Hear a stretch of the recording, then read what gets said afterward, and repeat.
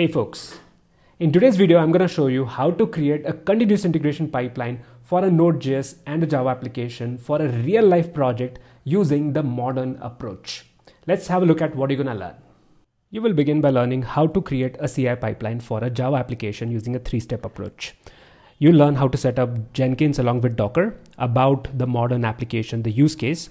You will actually set up the Jenkins using Docker, install the plugins, have all the basic configurations done, then learn about the declarative syntax to write the Jenkins file, write the actual code, and create that pipeline using the modern Blue Ocean UI, edit that pipeline using the Blue Ocean, integrate with the Git-based workflows, integrate with Docker as agents, and then finally automate the Docker and container image build and publish job from Jenkins. And that's gonna be a modern continuous integration pipeline integrated with two different applications.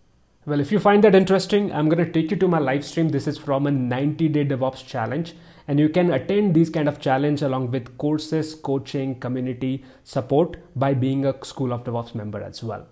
Without further ado, let's get started with the live stream where I'm showing you the detailed step-by-step approach to create the modern continuous integration. Let's begin.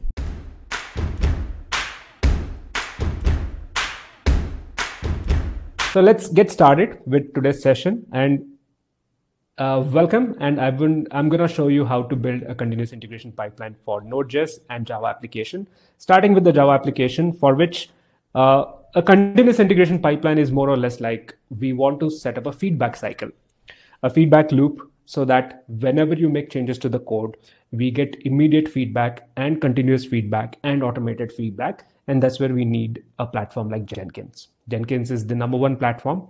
If you look at the continuous integration space, that's the most in demand even in the job market. And that's what we're going to get started with. And Jenkins has been, reinvented itself. It has modernized itself, and it has done that multiple times. So what we see as Jenkins today and what we saw, what we had 10 years earlier is completely different in a lot of different aspects. Even the foundations are same. When we say continuous integration pipeline, let's just say we take one of the applications to begin with, and I'm going to show you for two. So it's a combined pipeline that we're going to create at the end of the day. That's why you see, when I showed you that pipeline, you see multiple stages because this is for two different applications. One is the voting application, second is the front-end application.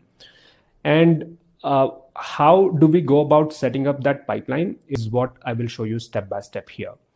Now, what are we talking about when we say continuous integration pipeline? Let's take this Springboot Java-based service. Now, what we want to do here is every time the code, you make changes to the code, let's say you commit it to the Git repository. From there, you want to run, build, test, and package jobs. Typically, those are the jobs you have in CI pipeline. You can add or remove, add more jobs or remove some, but we'll start with a simple 3-stage pipeline with build, test, and package. This is a Java application written with Springboot framework, uses Maven as a build tool. So if you look at the stages, for each stage, we'll have some Maven command to run, like Maven compile, Maven test, and Maven package. Later on, when we go to the Node.js application, the commands would change to something like npm start, npm test. There may not be a package job for the node because we may not want to package that as a zip file or something. We may want to just package it as a container image later. So we'll also create a container image build stage and add it once we are done with this initial version of the pipeline. So this is the first iteration. Let's create build, test, and package pipeline. And for this, we need Jenkins setup. And to set up Jenkins, I'm going to use Docker. That's the quickest way, quick way to set it up. And the setup that we're going to do is very special. This is typically available as part of, so how I'm going to set this up and demonstrate this is using Docker. So I'll create two containers, one running Jenkins, another will act as a Docker server. So this is a Docker itself, but it acts like a Docker instance. And for this, to make this work, I will use a software called as DIND, Docker Inside Docker. So it's like a special software, and that way you have an isolated small environment to test or to run your jobs with, and when to integrate Jenkins with Docker. This setup is already ready. So how do I go about launching this setup is using a Docker Compose script. And that script looks like this. So Docker Compose script, if you look at this, there is one container which will act as a Docker server. There is another container which acts like a Jenkins server. And then they talk to each other, they share some files and configuration so that Jenkins can connect to Docker. So all of that is configured, pre-configured. There are volumes so that all the configurations, jobs are stored and are available, let's say later as well. Okay, just one request is don't send the private question, just whatever questions you have, you ask it directly in the room, Deependra. And about the links and so on, you can easily find it from the video recordings. And Rahul has a question about, all right, so I'll take the questions a little later, okay?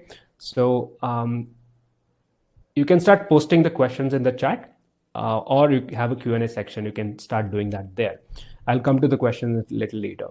Now, Jenkins Essential course on our platform, that is schoolofdevops.com, already has the setup part, right? So how do you set this up? The script, the labs, the projects, everything is already there. How do you create the pipelines? How do you write Jenkinsfile as a code? How do you deep dive into that? How do you integrate with the Git-based workflows? This is the latest course that I created and published just a week ago. And it has pretty much everything that you need to get started with Jenkins and master it, building continuous integration pipeline. So assuming that you have looked at it, and this is something I had provided as a pre-course for this session. So those of you who have gone through it will definitely benefit. If not, you can also go through it later and come back and watch this video. You will benefit even better, even more. Okay, now, so let me start setting up this environment. It's as good as saying Docker Compose build, because this builds a custom image for Jenkins with some plugins installed. Like it will install Docker Workflow plugin, Blue Ocean plugin. Blue Ocean is the one which gives you this nice looking UI. The nice looking UI that you see here is called as Blue Ocean. This has been created specifically for pipeline. And that is why I say Jenkins has modernized itself multiple times over. And this is the modern avatar of Jenkins with the pipeline, as you know, that you can see here, the way you can visualize the pipeline, build the pipelines. And I'll give you the shortest path to create as well as to modify the pipeline. So how do you go about doing that? I will share that with you. Right now, this is right now you can see it is building the container image for Jenkins, and then it would go ahead and see it's installing the plugins necessary.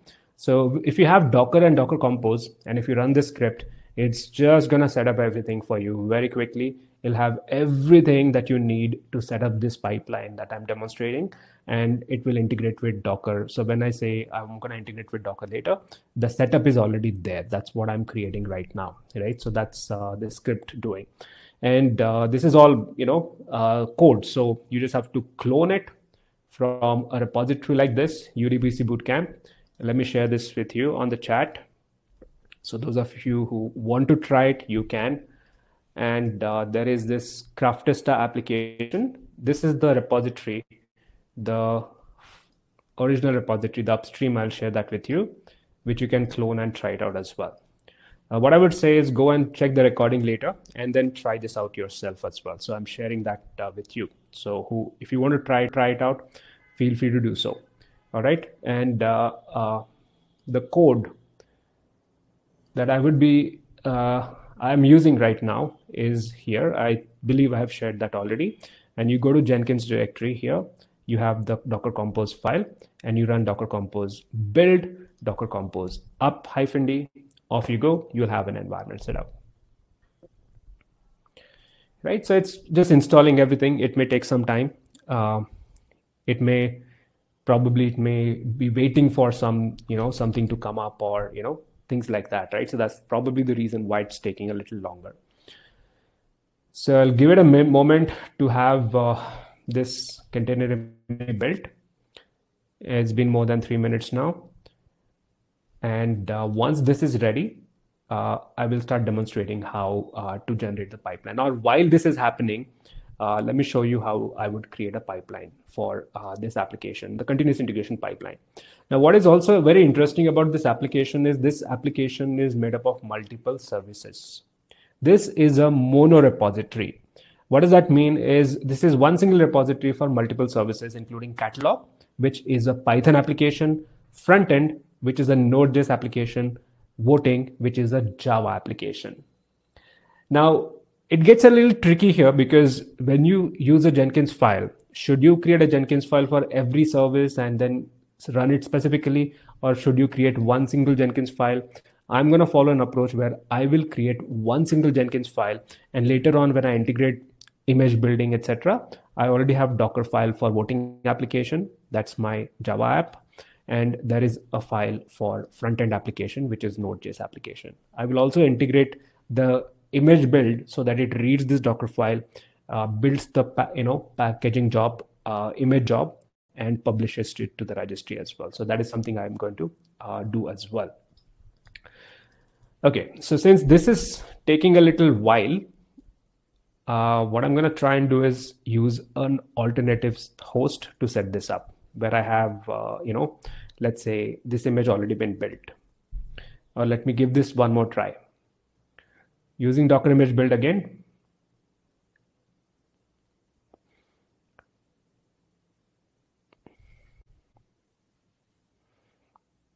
And it's going to install the plugins and progress from there. Hopefully it works now. While I'm doing that,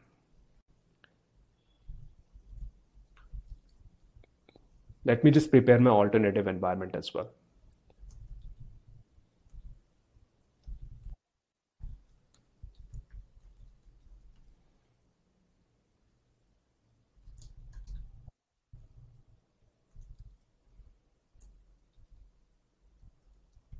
I'm just resetting the environment, so I will clean up everything, including some volumes which get created. And then let's assume that I have this script ready. I have built the image using Docker Compose build. And then I would just say Docker Compose up -d, which would set up Jenkins, which would set up Docker for me. And I can access this here. So I'm showing you everything from scratch, right? From setting up Jenkins, which should come up, and it will ask me for an admin password. So Jenkins initially generates an admin password, which is in the logs. I'm checking the logs for Jenkins so that it gives me that admin password, which is here. And then I paste it in here. So if you want to configure Jenkins, it's a 4 or 5 step process. First, you provide the password. Second, you provide or install the plugins. And in this case, I would recommend you just say install suggested plugins. Double click, start installing. May take a few minutes, and then it will take you to the next configuration where you create the users and then a few additional things, and then you start using it. You can see that it is installing all the essential plugins, including Git, SSH, Pipeline, Gradle, and Maven and stuff like that. Username and password, I'm creating an admin user here with my super secret password. Yep. And then this can be anything. It doesn't validate it.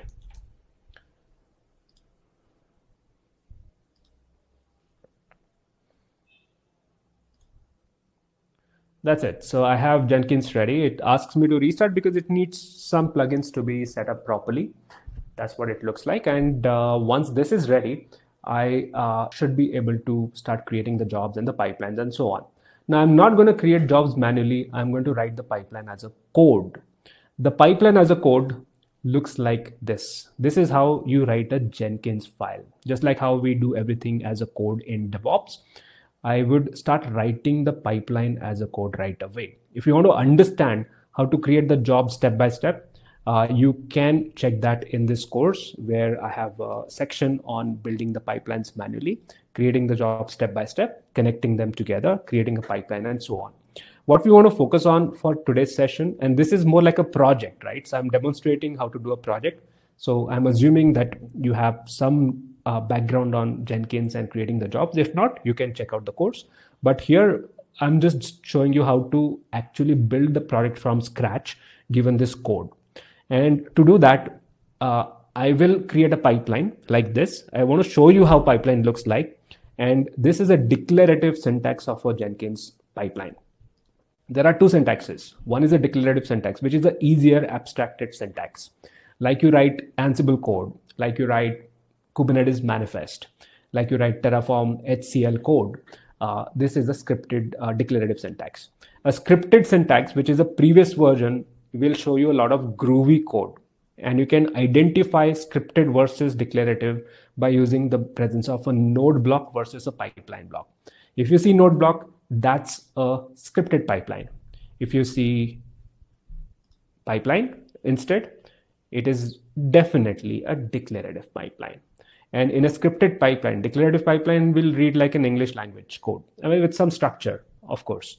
Scripted pipeline, on the other hand, is a lot of code. You'll see logic, conditionals, if-else statements, try-catch, and whatnot. This is like a typical programming language. Now, what we use is a simpler version, easier version, and the modern version. That is a declarative pipeline, which looks like this. I'll break down this code for you. And I have a formula that I use called as PATS3P to understand this syntax. Let me explain. So this is the same file.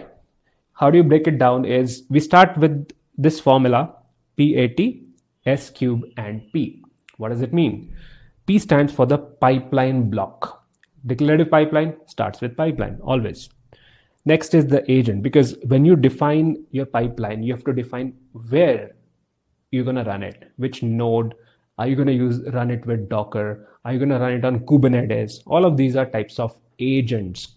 Agent configuration, you can see it in the pipeline syntax again. What kind of agents are available? Agent can be any, as in any node in the cluster. You may have multiple nodes in Jenkins cluster environment as well.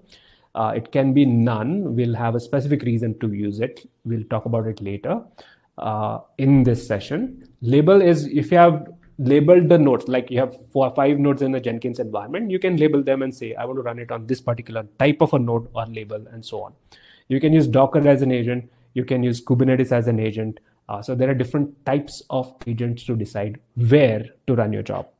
Then comes the tools, because you can define the global tools. The tools section is here. This is where you have the tools. And tools is where you want to build it with Maven. You want to build it with, Node.js. You can define that as a global tool and use it in your pipeline as well. If you use Docker, this is not needed. I'll start with a simple pipeline. Later on, I'll convert it into a Docker-based one. And then comes the S-cube. S-cube stands for the stages. So when you create the pipeline jobs, your jobs will look like this. So you're going to have jobs like, oh, I have build test package, right? So that's 3 different jobs that you create. And these jobs, build, test, and package, get converted into each stages. Each of these 3 stages are the build, test, and package essentially. So that's what it is going to look like. So the stage number 1 will be build, stage number 2 will be test, stage number 3 will be package, and so on. What does each stage have? So to encompass all the stages, stage 1, 2, 3, you have the stages block. And within each of the stage, whatever your build instructions are, whatever you want to do before the build, after the build, all of that forms a step such as this echo, like we are printing something, we are building something, we are sleeping. So whatever you want to do, whatever action you want to take, even if it is a sleep, that's an action, you can add that as a step. And then the last P stands for the post actions. So after the build is done, what do you want to do? You want to send out an email, you want to archive the artifacts, and based on certain condition, oh, if this succeeds, you do this. If it fails, you do this. You can have those kind of conditionals in the post actions as well, right? That's how you can write those basically that configuration. Now let's come to the Jenkins file, and let me show you, see if my Jenkins is ready. Should be ready by now. It's restarted. And I'll just log into it and keep it available. Now this job for the Java or a Maven application, I am going to use a global tool that would be a tool configuration that is Maven, because I have to build it with Maven. So what do I need to do before even I create a pipeline? I'm going to go to Manage Jenkins, Tools section, and here I have to add, I'm going to add Maven. So that's what you will do. So Maven here, and this will select a specific, allow you to select a specific version of Maven for your job. You can have multiple instances of Maven available on your system.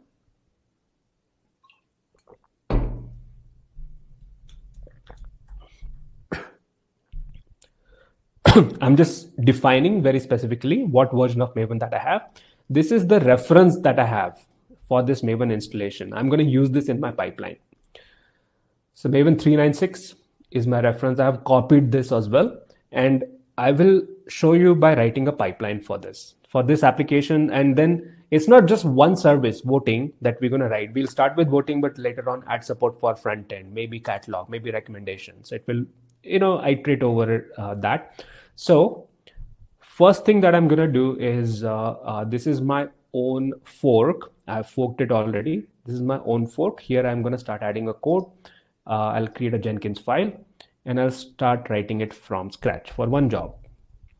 I'll show you a very simple approach, right? So initially you can actually start with a scaffold like this, but I'll show you from scratch the first part, right? So that you see it being done iteratively. But once you are familiar, just use a scaffold, get started, then iterate over it using UI, which is much simpler. So I'll show you a very simple approach to do that. So PAT3SQP, that's what I'm going to use as a formula. P is the pipeline, start with that. A is agent, T is tools, right? Agent configuration, I have tools configuration. I'm going to have stages, and there will be a post action. Yeah, so starts with my P, A, T, S, and P. Two more S's will be one stage that I begin with the name of the stage, and then within that I can have one or more steps. As simple as that. That's my PAT S cube P formula. This is my pipeline. What is my agent? Agent is, I don't have any elaborate configuration for agent, so I just say agent any. You can check the syntax. I'm going to reference the syntax so that you will also get an idea about it. Agent any, that's how you typically begin, right? The tools section. Tools section, I'm going to add a Maven tool, Maven, and the name that I used in the global tools. So if I want to add tools, I'll go here and say Maven, just like this, Maven, and inside the quotes, I will add the tool configuration, as in whatever I have on my system in the tools section that I've already defined. Maven installation, Maven 396, this exact same thing goes in here. Simple. And then my build stage. So I want to create a pipeline with multiple stages, right? 3 different stages I will be using. Build test package. I'm getting started with just build. How to add this? I'll make it very simple for you. So steps here, I want to add 2 steps. One, I'll just echo something saying, this is my build stage for voting application. So voting build, because later on I'll add build step for front-end application and catalog and other services as well. So right now I'm just, naming it as voting build.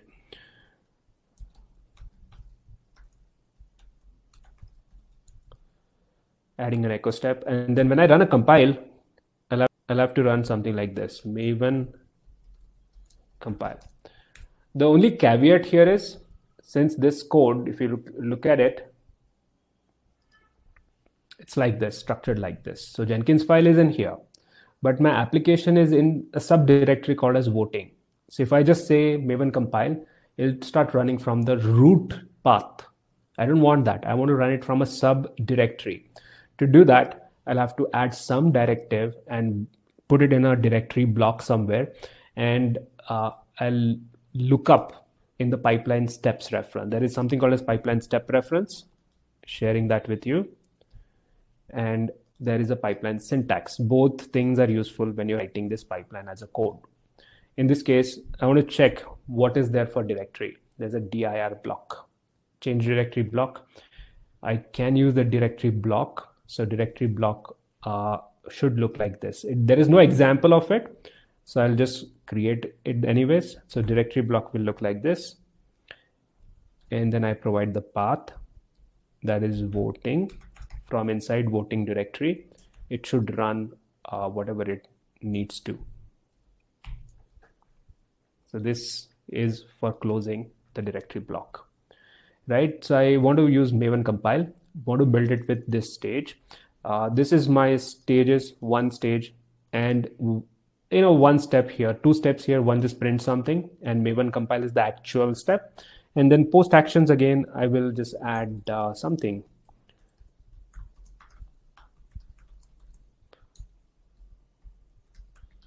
Some message just for the sake of it right now. And then I can also define when, so always.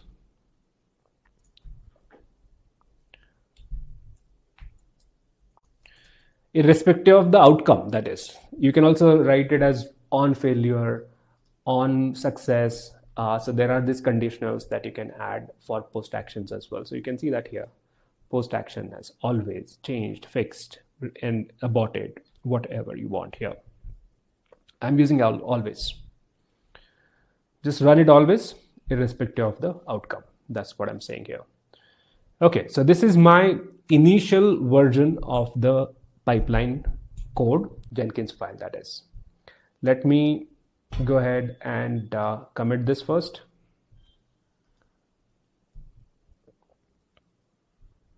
This is my own repository or a fork. This is where my Jenkinsfile is. And when you create a Jenkinsfile, make sure you create a file name with Jenkinsfile J capital. J should be in capitals.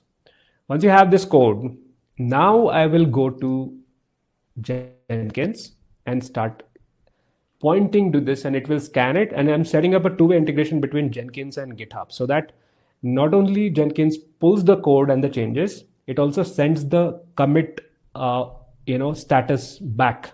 What that means is right now, you see, I have these many commits. This is my code. If I look at the history, I see the commit history, sure, but it doesn't have any status received from Jenkins. How do you get that so that you don't even have to go outside your code base?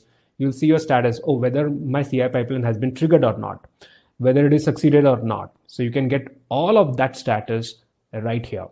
So how do you go about doing that is what I'm demonstrating. So this is where we bring in the Blue Ocean, which is a plugin for Jenkins, but it gives you that modern UI, which is built for the pipelines. So I go to the Blue Ocean, and then from here, I'm going to say new pipeline. This is where it asks me to connect with GitHub, and it needs a special token for that. When I click on GitHub, it says create a token. If you're logged in to GitHub, this is easy. So you just say create, and it goes to the right GitHub page. I'll have to authenticate first using a two-factor.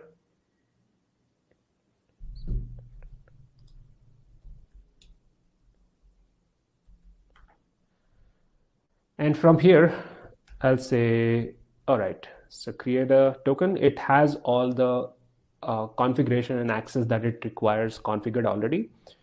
And all the authorizations are there. So you just keep it till I'll tell you when this page, because you'll have to use it twice. One is right here to connect. And now it is connected to GitHub. It starts scanning my GitHub account. And then I can choose my own repository, which is the craft tester. This is the fork that I've just created. And when I say create pipeline, it looks up the Jenkins file in every single branch available and creates a pipeline automatically. So just done that, scanned it, started the pipeline.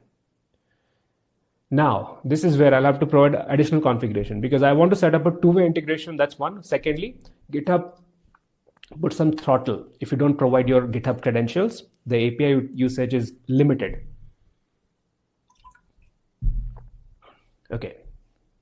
So what I do here is go to this classic UI, click on the gear icon here, takes me to the configuration for the same pipeline.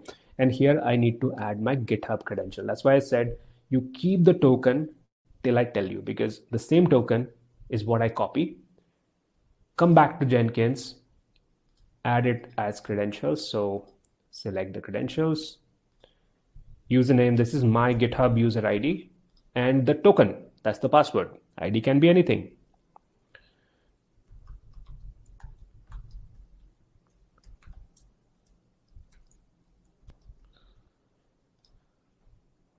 And you select the token. That's one configuration. Secondly, I want Jenkins to keep polling GitHub because GitHub cannot send a webhook to Jenkins if it is private. Most of you, it's going to be private. So I'm just demonstrating accordingly. So I go to scan repository trigger and say, oh, check periodically. So go and check the repository periodically. I'm just setting up a smaller interval, 1 minute, because we want to see immediately. We are in the world of Instagram and fast attention. So as soon as we do something, we'll have to see it, right? Especially when we're learning, it's important. Yes. So we set the interval to lower and it scans the Jenkins file. It finds it and start creating the jobs accordingly. There might be an existing job running, so I may have to stop that first. This needs to be stopped first so that it runs a new one. I can also do it from here. So this progress I'll stop. Yeah. And looks like it has created a new run or not. I'll trigger one more. This is a classic UI. This is the blue ocean. You can use both. And you see the second run has triggered. And this is the pipeline view. And you can see it started building. It's running the Maven compile using the global tool configuration that I already had. And it starts building that. Yeah, the first job is done. Now, this is how the Jenkins file look like. This is my Jenkins file. Secondly, you will see there is a two-way integration I talked about. So if I go back to the commit history, I do see the outcome of my job right here. And when it starts, there'll be an orange dot so that it knows that, oh, as soon as I commit, it starts building a pipeline and it starts sending a status saying that, hey, wait for my inputs. I'm running a job for you, right? So, and then it will turn to green tick or red cross based on the status outcome. Simple. Now, this is there. The Jenkins file is also looks like this, right? So this is the beginning. We just have one job created. Now, how do I create a more sophisticated pipeline with test job, package job, and so on? One way you may think that, hey, why don't I go and keep on adding the code here? You can do that, of course, right? That's always an option. But I'll give you a simpler solution and simpler option. And this will be kind of very easy. It'll be mind-blowing as well for some of you, because what you can do is you can edit it right from Jenkins, this job, right? And how do you do that is very simple. Just go to the editor, go to one of the runs, not the pipeline, but go to one of the runs and select the edit mark here, the pencil mark, and start adding the jobs. Simple as that. So I have voting build, and then I say test job, and then I add a step. You can add the steps right from here, the shell script but it has to be run from a directory. So there is a specific step called as change current directory. And then I say, this is my directory, so that it does what I have here, this directory voting. And within that, I want to run this So I would first create the switch the directory, and then in the child steps, I'll say run a shell script. That's how I run Maven, not Maven, yeah, Maven compile on Maven test here. Or I can say Maven clean test so that it cleans up the environment every time. That's it. Repeat that for voting package.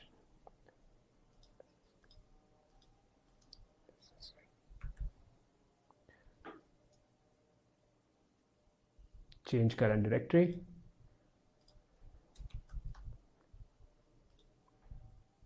How many think this is cool? You can type in 1 if you do, or if you don't, you can type in 0. Maven package -d skip test. And what is interesting is not only this, but also I can save it. And let me do one more thing. I want to archive the artifacts. After this is done, typically we want to generate an artifact, which is a jar file. So add one more step saying archive the artifacts. I would highly recommend you looking at this course, because if you want to understand all of these steps step by step in details, that's where the course comes in. But artifacts archival is where I say, okay, in this directory, find target star.jar, because that is where it generates the jar file and puts it. And that's what I have here. And what is cool about all of this is, even cooler thing is when I save it, see what happens now. I add the commit message saying added test and package jobs. It is as easy as that. You don't have to be a coding expert. You don't have to be a programmer. You don't have to even know this. Whatever I've written here, you don't even have to know this, because just use a scaffold, get started writing a pipeline, and then edit it using UI. How simple is that? Can't get simpler than that. And what happened here is when I submitted that, it not only started running a job, which you see now, you'll see unfolded, but also it has committed that change back into my repository. That's when I saved, this is what happened. So I have a pipeline edited and it is running, right? This is what Jenkins, this is when I say the modern version of the continuous integration pipeline, right? That's what it is. Cool. So this is freaking cool. So I when I saw this feature, I fell in love with, the whole concept of pipeline and Jenkins all together. And that's what I wanted to bring to you basically. And we're getting started. We're going to add a lot more cooler things from now on. So this is the pipeline for initial pipeline that I wanted to set up. And this is exactly same as what you see here. This is what we have. Now, the next thing that I want to do is iterate over it and start also adding the best practices. Like when we say we've integrated with GitHub, let's add some best practices, which we've talked about earlier in the last session about Gitofy, setting up the branching models. So if you haven't attended that session, go back and look at the recording as well. So what we want to do is set up these best practices, including we want to lock down the main branch. This main branch, we want to lock it down. We want to allow changes only via pull request and via branches. So how does that work? You create branches, you make commits there, and then you bring the changes in using the pull requests. Request to merge, that is a pull request. And this is where we add continuous integration inputs. This is where we can add code reviews as well. We'll not add it for the time's sake right now, but I have shown you that entire workflow with trunk-based development model last week. And then we allow it to merge, so that the idea about this is whenever the code gets into the main line, we have a guarantee that build never breaks, because we have tested it here.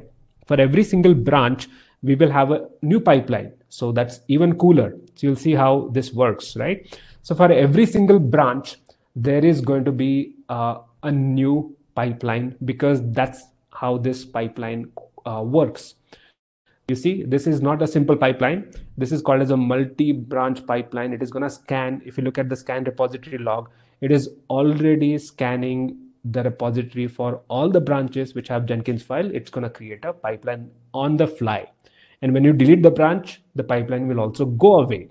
So it's quite mind-blowing if you look at this. So it's not a simple pipeline that we're creating here, right? Just like that. It's very dynamic and it supports any kind of workflow that you give it.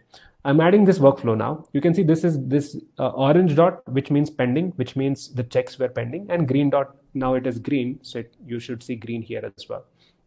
That's done. So I'm setting up this workflow where I'm locking down the branches and implementing this branch-based workflow where the changes come in via pull request only. How do you do that? Is go to settings, branches, add protection rule. Say this is the branch I want to protect, main branch, require pull request. I'm excluding the approval code review right now for the time's sake only. And then I would bring in. So whenever Jenkins sends a status, it is recorded on GitHub side. So it knows about it from the history. And you can call that here and say, this is the check I want to make sure that the check has to pass in order for me to allow you to merge when you raise a pull request, that is. So we'll see this where it comes. And then I'm going to say, do not bypass for above setting, even for me, the admin, create. Now what happens is I can't check in the changes to the master branch directly, even if I want to. I want to make changes here. I cannot. If I try to edit it, you will see that it doesn't allow me to commit to master. It enforces me to create a branch like this, right? That's what you'll have to do now. So what do I want to do next is I want to integrate this with Docker. So I will create a new branch for that.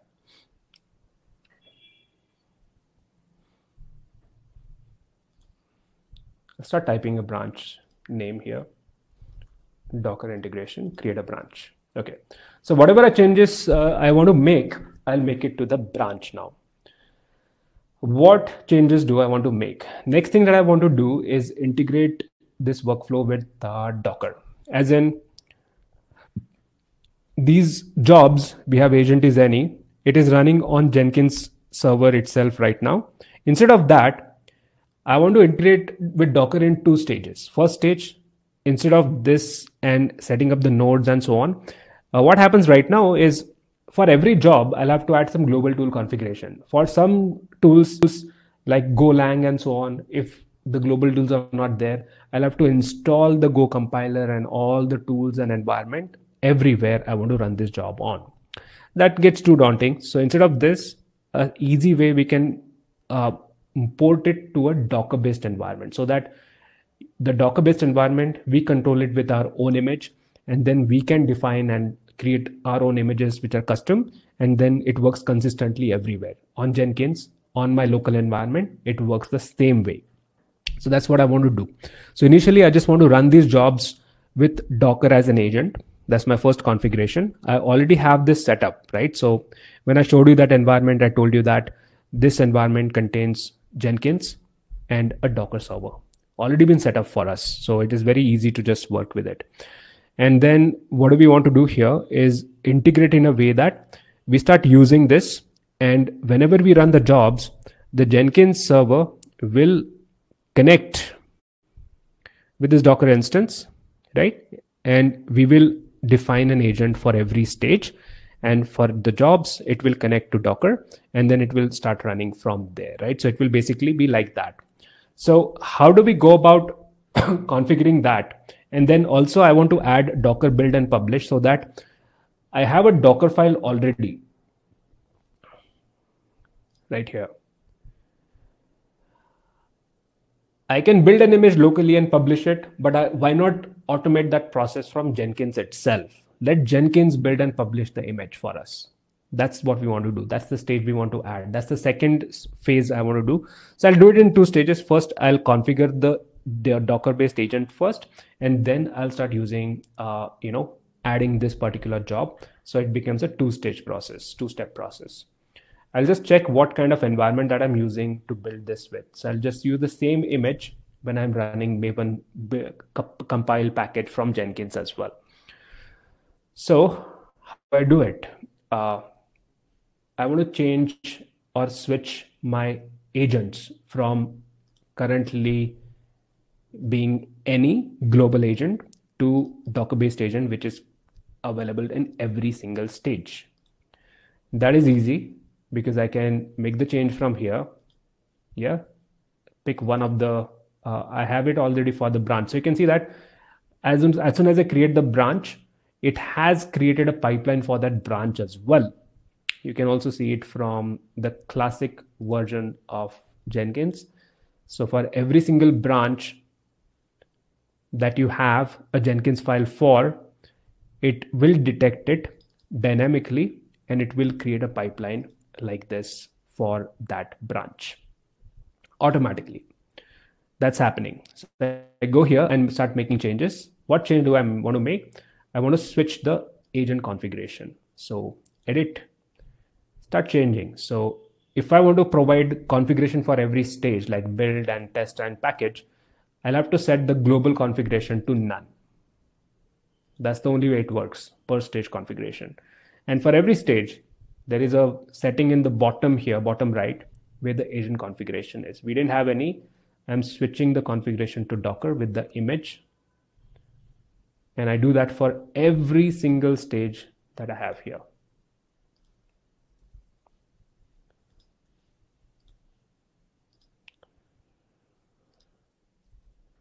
Okay, so that's one. And then I also want to create a Docker build and publish job. In fact, I can run it in parallel to this packaging job. While this jar file is being built, after building and testing, after compiling and testing, I can run these in parallel. So I'll call it as voting image build and publish BNP. Now here, I'll have to write a Groovy script or add a Groovy script like this. So you have a documentation available. Generally, this is available in our lab guides also. So it will be like this. So you see Docker with registry is where I provide the credential and you write a code like this, Docker image. So Docker build is equivalent to Docker image build. With Docker image build, you typically provide these commands, right? So typically, if you want to build an image, you would say Docker image build -t. This is my account on Docker Hub. Let's say voting as a service v1, and then the path to the Docker file. This gets converted into Groovy code like this: Docker build, the username, the tag, and then the path here. And the tag I'm generating using a git commit hash. That's why I have this code, which picks it up from an environment variable. And this just picks up the first 7 bits. So basically, whatever you see here, this is my commit hash, right? First 7, only 7, this much. So every time I have a unique commit ID, my image will be tagged with the same commit ID. That's the idea. That way we can generate unique image tags every time. That's what this code is going to do. And then it will push it and it will tag it as latest. It will tag it as dev. So all of that is happening here. And it will publish it to the registry. So I'll provide the credentials for the registry called as Docker login. I'll show you how to add the credentials also. So copy over the code and run it from here. This one I'm running as from Jenkins server itself. That's where it has to be run from. And then in the steps, I would have to make some changes. So I'm adding a step where I say run arbitrary pipeline script, because this is a Groovy code. So that's why arbitrary pipeline script. And with Docker registry, Docker login is the credential that it is going to reference. I'll keep that as is. This is all same. This is where I'll have to make changes. So this is my tag. So my user ID. What is my repository? So voting tag will be generated automatically. This path is where my Docker file is. Inside my root, inside this directory is where the Docker file is. So I'm providing that as a build context here called as voting. Seems good to me. And I've switched to Docker-based agent, and it is also going to build and publish the image. So let me save.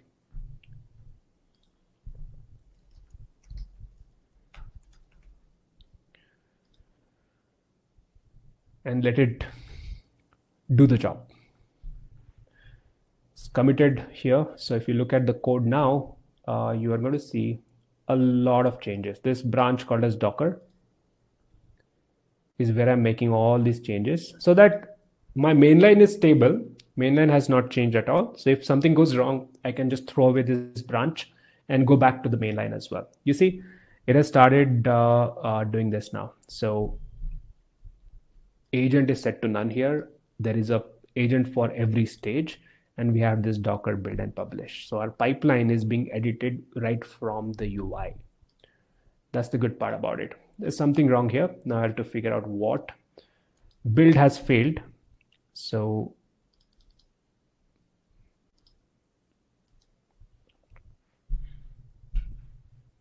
I'm just going to check what is wrong here. So it is basically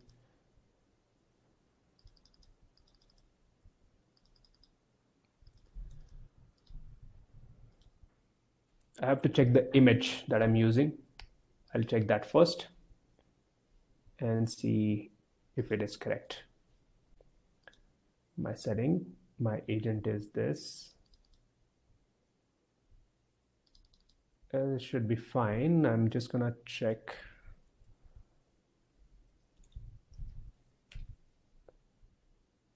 It should actually run with that.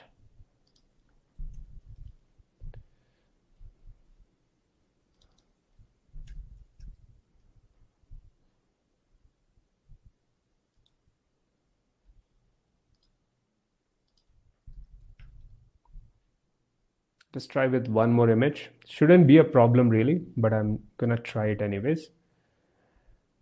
Eclipse Tamarin, this is the OpenJDK implementation. 3.9.6 is the exact version of Maven. It uses JDK 17, so should not be a problem if I use this. This is set to none. This is set to Docker, and just trying to switch the image, nothing else really. Clean test, mvn, compile, this is fine. It should run from this directory. That's okay. This is something we might have to look at.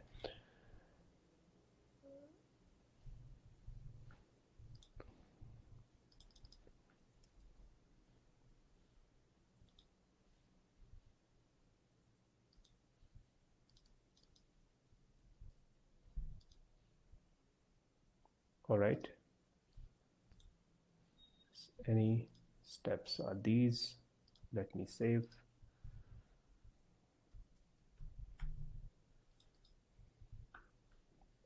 And let's give it a try.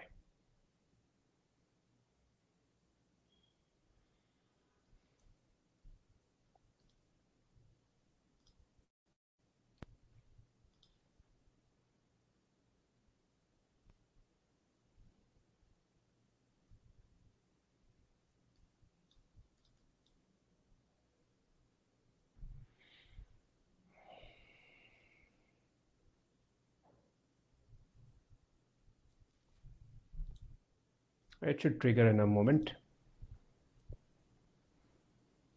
Yeah, I think it was a problem with the image. The image that I had used was slightly different environment, maybe. So it did work. So Maven compile. If this goes fine, I'm pretty confident that rest of the steps will work too, including the test phase right now. And then it is running the package, and then there is a image build and publish job as well. Now this has failed. This is a solvable problem. So it says that no credentials matching Docker login. That's because if you look at the code, it requires the credentials to connect to the registry. And only then this block will work. So where do you add the credentials for the registry? With this name Docker login is Jenkins credential store. Jenkins has a credential store. You can add the credentials to that. So go to manage Jenkins, go to credentials here, and the global credential where I add my credential here. Same as GitHub credential that I added earlier. The only thing is here, just like GitHub, I will use a token instead of a password. From where? From my registry. So I go to the registry, that is Docker Hub, and from here I'll generate a token. So it is better to use a token than your password always. You can also control the token, the permissions, specific authorizations. You can also define the time expiry date for that token and so on. So that's much easier to manage. So from security, access token, and I don't need a delete access as well. So I'll be very specific and say read write because it has to write to the repository when it creates the token.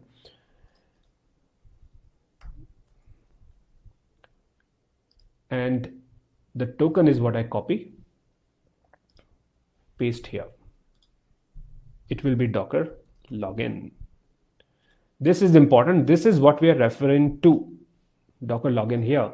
This is referencing this one, Docker login.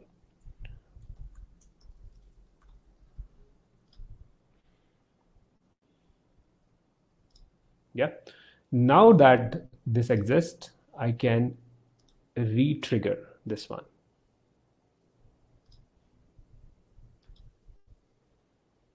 Start it again.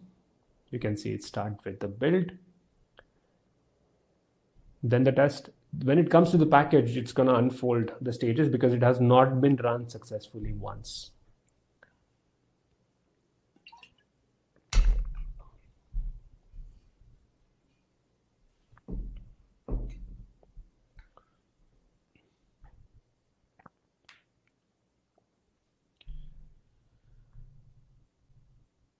All right, so if you have questions, start putting them in as well. Cedric, possibly because of the version of Docker and Docker Compose that you're using, that's probably it. So config options volumes, it should support it really. So just check your version of Docker and Docker Compose as well. Okay, now you see it is building the image. You see here, it's building the image. How interesting is that? So from Jenkins, it will not only build the image, it will automatically tag it also with the commit history. So you see here, it has started building the pipeline. I don't even have to go outside of my Git to see what's going on. Right here, I see that it is running a pipeline. Yeah. I see that this has failed. The previous one has failed. So, you can see the history of what the changes, get the feedback right here. That's what we creating this pipeline for, right? And it is running that pipeline. You can see that. And this is going to create the image and it is going to publish it to the registry with the tag from the Git commit history. So C585 ending 86 is gonna be my container image tag as well. You're gonna see it here somewhere. So it has created that same tag, published it, and it also published it as latest and dev because that's what I have in the code. The code says so.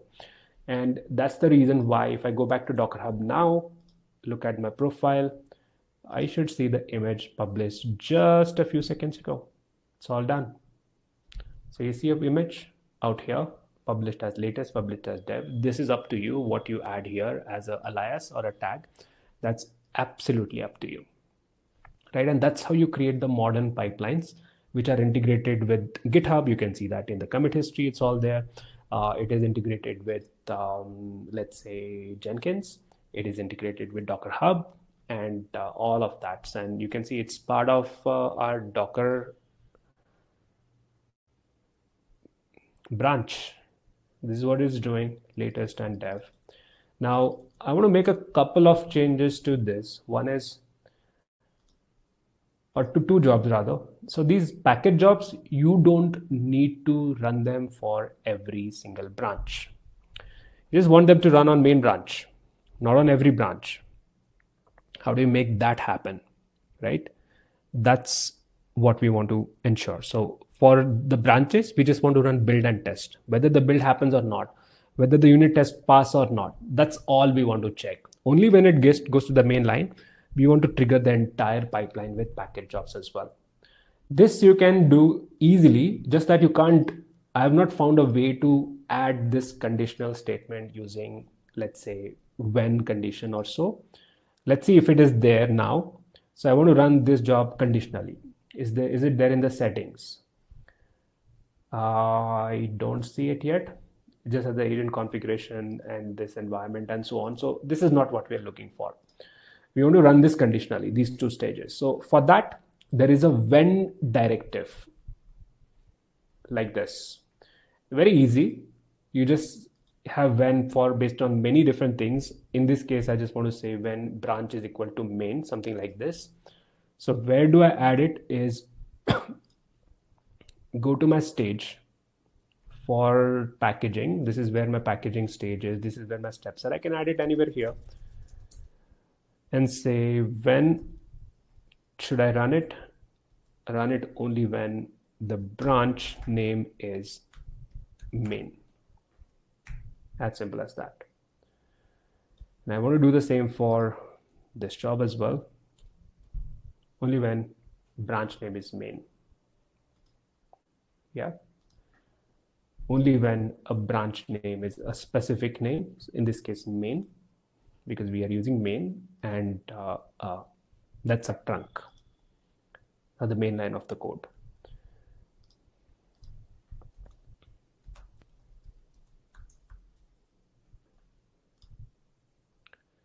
Now we'll see what happens when it triggers again.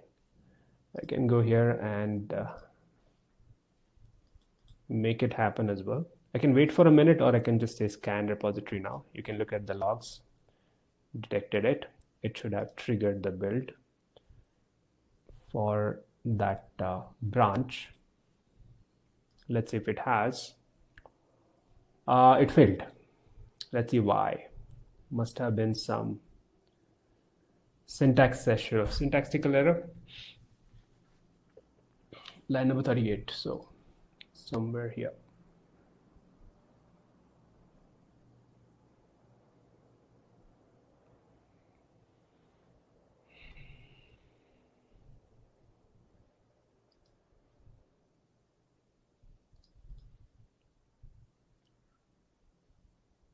Okay, I'm just gonna check the previous the diff and see what I have changed.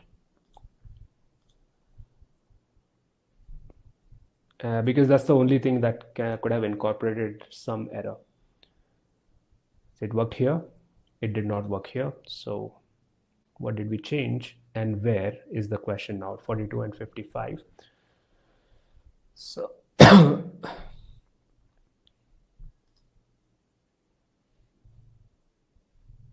think only those two changes are there, nothing else. Yeah, so nothing else I need to worry about. I think it's about where I made the changes. That's probably the issue.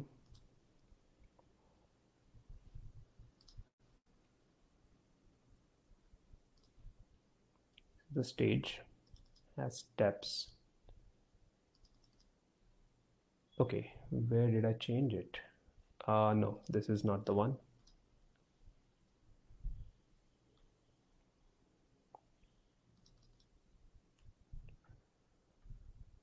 It's my parallel stage, and then it's running this particular stage with the agent configuration.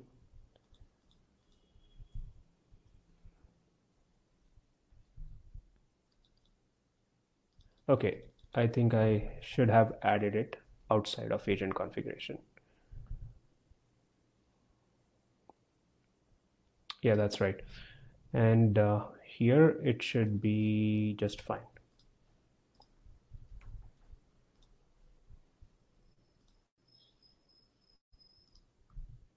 trigger again. Let's see what happens now.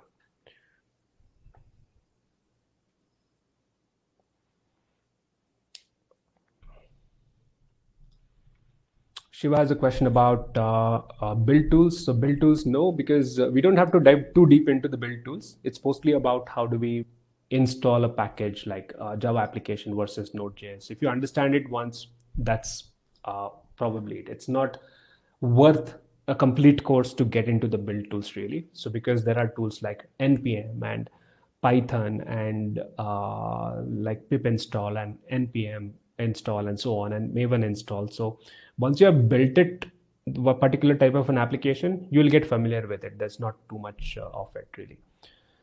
And you can see this has skipped over the jobs here, these particular stages. And I have a working pipeline for, let's say, this Java application. At this stage, I've tested enough, and I also want to test whether this runs on main or not. So I can bring the changes into the main line. This is what I'm going to do. By raising a pull request, I'll bring the changes here. All this commit history will get merged into the main line now.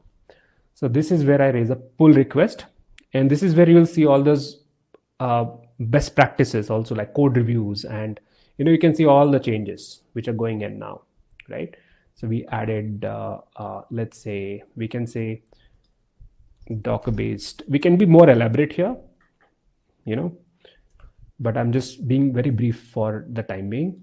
And pull request for the brevity's sake.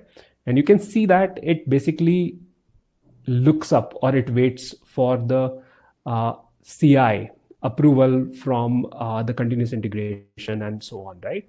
So it will look up for continuous integration pipelines, and only then will it allow you to merge and all of that.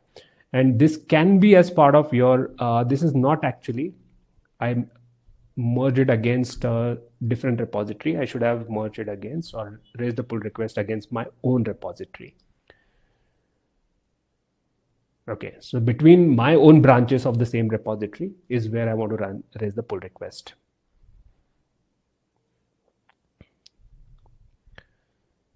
Okay, and it will check for the CI pipeline as well. And not only that, it would trigger a build for a pull request as well. Since there is a pull request, the next time it scans, you are going to see a CI pipeline trigger for the pull request as well, right here. Because there is one. A pull request can come from an external repository as well.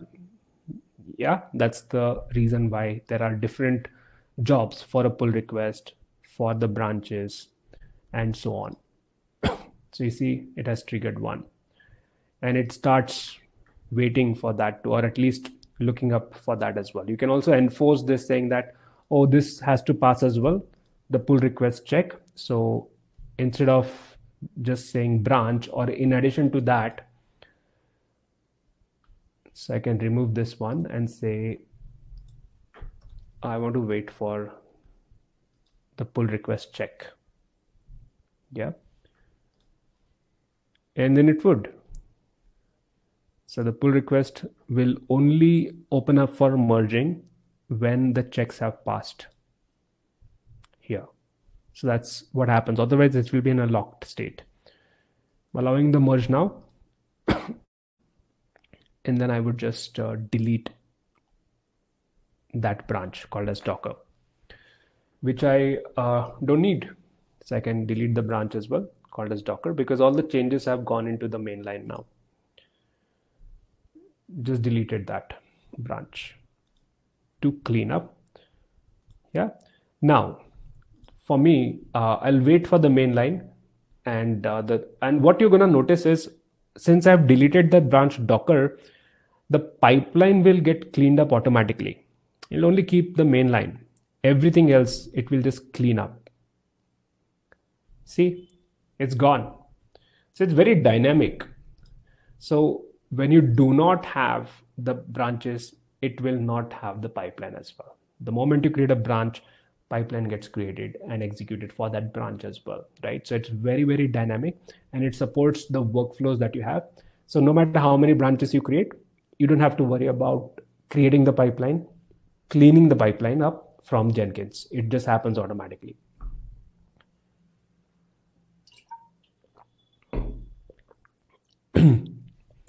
That's the magic. So Shiva has a question, will it trigger for any file? Right now, yes. Any changes in this repository, it will trigger that. You can control it, of course. So for example, you want to run these jobs only if the code in voting directory gets updated. You can do that by using change set. So there is a concept of change set, a conditional of sorts. You can see that. So when itself, there's a change set, and you can have a conditional saying that only if code in this directory or code only if JavaScript files change. So you can find when the job gets triggered based on the change set. That's very much possible. You can add that. Okay, now I want to add jobs for the Node.js. I'll be very quick with this now. I already have the application.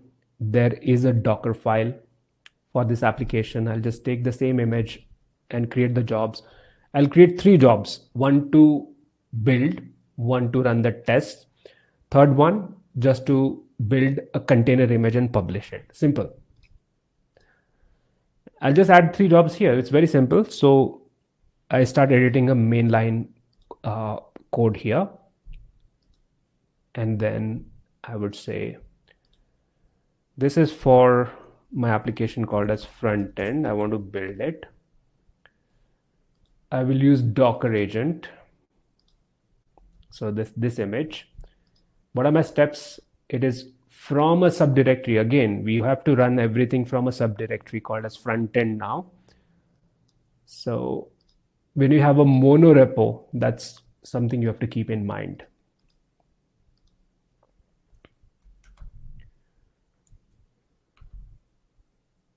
Change the directory to Frontend. Add a step called as npm install. Simple for the test job. It's a repeat process for the test job.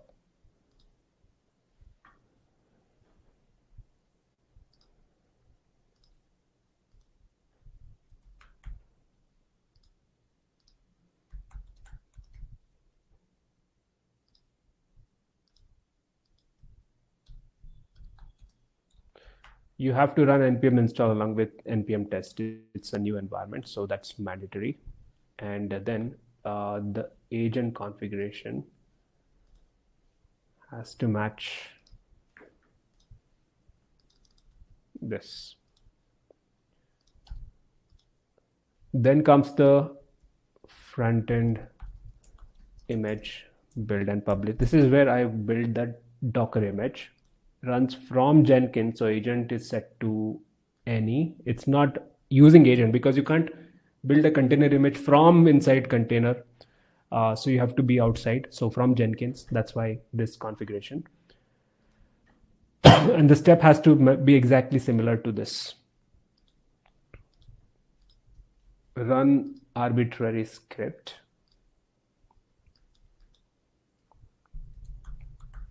So that I can add my groovy script where I say, oh, take the commit hash, build the image.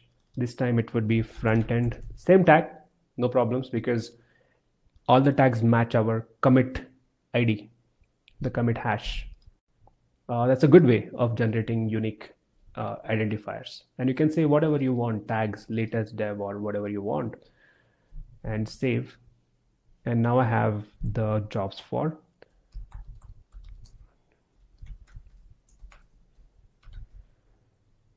Yeah, and I can't commit to main, so I have to create a branch. I'll call it as frontend CI or just frontend.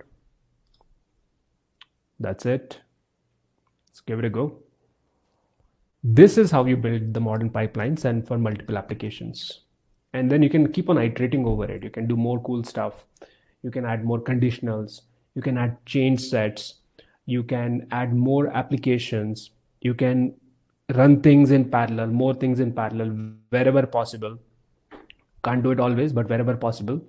So you can keep on adding, iterating over this pipeline, but this is the foundation of creating modern pipelines with Jenkins using declarative code.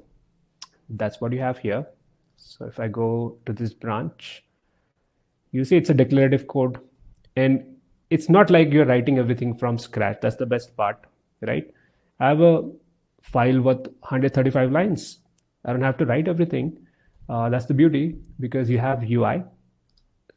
This allows you to edit it very nicely, especially something like parallel jobs, for example. It's a bit tough to add it by yourself and all that. So it makes it easy, super easy, right? There are only few things where you would have to go to the code and add it. Conditionals, for example, that you'll have to add. That's when you saw me making a mistake, right? And that's where human errors come in, right? So whatever is possible, we use UI, and wherever not, we'll just have to figure things out and get it to work. Simple. And now it is running npm test. You can see that it's running the tests, unit tests here. Yeah, just like database, you're right. Oh, that's a question for me. Is it applicable for backend? Depends. Backend, generally, you don't have a CI pipelines for it. You may have additional steps, like you may want to run, let's say something like you have schema updates and stuff as part of your deployment and so on. You can automate that process from Jenkins and so on, depending on what you have, right? Now it fails here because one of the unit tests fail. So you see, it has this tests, and one of the validation assertion has failed, saying that it was looking for a specific thing, service status section, and that has failed. One test has failed, and that's why we have this, because if the test fail, we should detect it, and that's where our pipeline should fail. That's the whole purpose of it, right? Now I'm going to just check that test and see if I can fix the issue or fix the test. And in this case, the front end is where it has failed. Let's fix it here. You see, it has failed.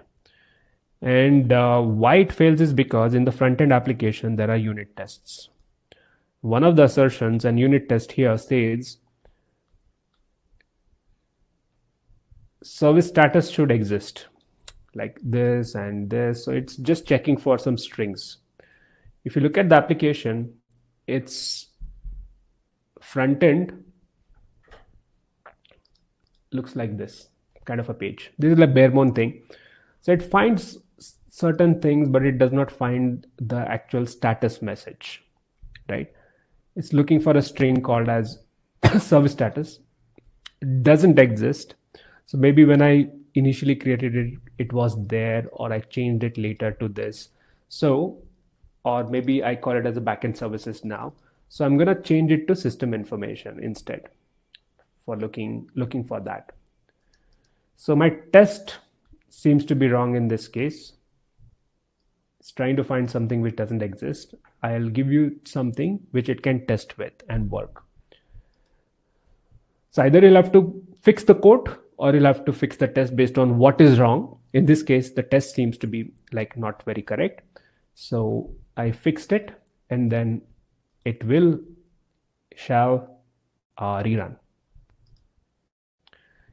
And that's probably should be our last run, because that should go through. After that comes the image build and publish, and I don't really see a problem there. Right, that's pretty much it that I wanted to share, and we will see this execute and wrap up after that. Any questions that you have for me?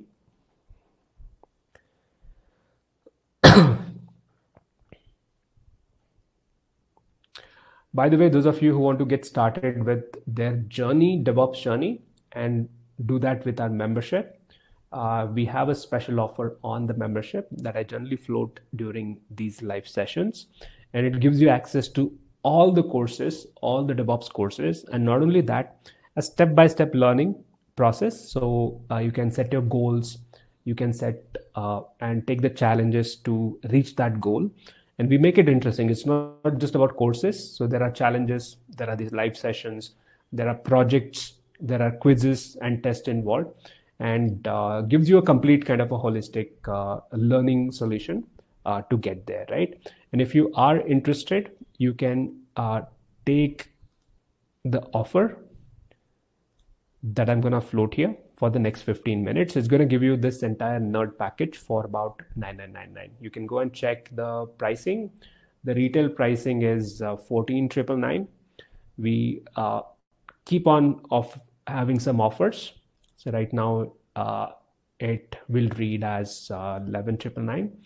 And if you take it now in the next 15 minutes, it would be $9,999 for 1 year, right? And then it gives you access to the Geek membership as well. So it's a combined offer. So you get Nerd, you get Geek package that gives you the Ultimate DevOps Bootcamp, Jenkins, Git, AWS, and Docker and courses. And then there are more courses here, a lot more courses here. So that entire package is what we are offering for $9,999 if you take it in the next 15 minutes using the offer or the deal that you see on the screen. Coming back to the pipeline,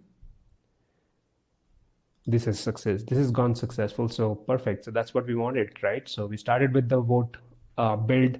We initially created a simple pipeline. We converted into a Docker-based integration, and we're using Docker. So you can see that it's using Docker. So all the jobs are also running as containers within the containers. And then we are ultimately building the image and publishing it. And we're doing that for the front-end application as well now. So it's doing the same thing for the front end, created the image, publish it to the registry. So if I refresh this, come back here, I'm going to see it has built an image for voting and now front end just a minute ago with the correct tags. So tags, aliases, everything has been updated. And this is how you build a continuous integration pipeline using the modern technologies and the tools. Cool. So any other questions? Perfect. So Keshav says we use similar application for build, release, and regression. Absolutely. So that's probably how we do things today. And as part of the project, as part of this week's mission, right, you complete the Jenkins course, parts of it, it's all there. In fact, as part of the last week's mission itself, I had asked you to prepare for Jenkins, right? So in part of Gitify itself, I've added a couple of lessons, couple of modules that you should complete on Jenkins. And yeah, there was this particular module to create the manual pipelines and stuff, right? So that entire module you're supposed to complete. And then you'll add 2 more modules that you'll complete, pipeline as a code, or rest of the modules actually, which gives you everything. Like whatever I've shown you right now is a very quick overview of things. If you want to dive deeper, do it with labs and project, follow a structured path, that's when the course can be useful. If you can follow this pace and understand everything, no problems. You try it. Otherwise, you can take it at step-by-step as a step-by-step planning approach, and you can go through that course and then you complete it. So that's what you will do if you become a member here, right? Or if you're a member, that's a structured approach you'll follow. So you have everything that you need to get here and do the complete learning, get a better understanding of it as well. And at the end of it, you'll probably have an even more sophisticated pipeline because we'll add jobs for 2 more applications. That would be the catalog, which is a Python app. So it'll have 3 more stages, and then Golang app, maybe 3 or 4 stages like this, recommendation engine that is. And that's what you're supposed to do as part of this week's work, right? Learn about Jenkins pipeline, complete this, and then add 2 more as exercises. All right. So Krishna has a question is to check back on the video for reference and practice. Will the video recording be available on the platform on YouTube? Yes. So definitely subscribe to the YouTube channel, School of DevOps. If you haven't already, let me share that with you. You will get the recording in a day or 2 on the channel itself. There is a playlist by name 90-Day DevOps Challenge, and this will give you access to all the all, okay. Yeah, this gives you access to all the sessions. So we already have session number 1 to 3. The masterclass is 1 to 3 on Docker, in essentials, image building, Gitify, and today we talked about pipeline it. That's about building CI pipelines.